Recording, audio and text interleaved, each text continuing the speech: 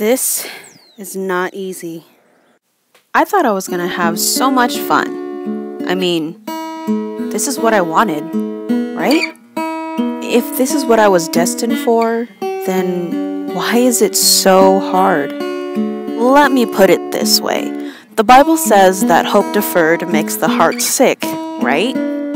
Well, right now, my heart is on life support, and it's not looking so good.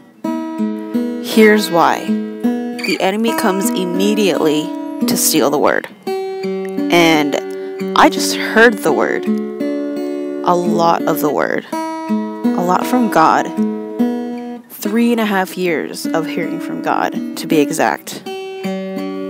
See, I left everything. My hopes, my dreams, everything familiar to me. In pursuit of, well, I didn't really know what exactly. I just kind of left because the Lord told me to.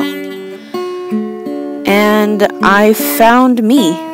I found who I was in Him and who I was meant to be. So I continued to go after what He told me to do. And He told me to move back.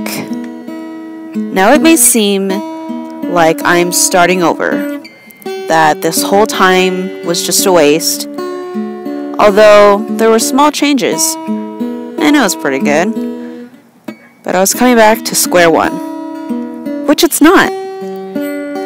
I'm here not to start over, but to move forward. I have not missed out on my life. In fact, my life is just starting.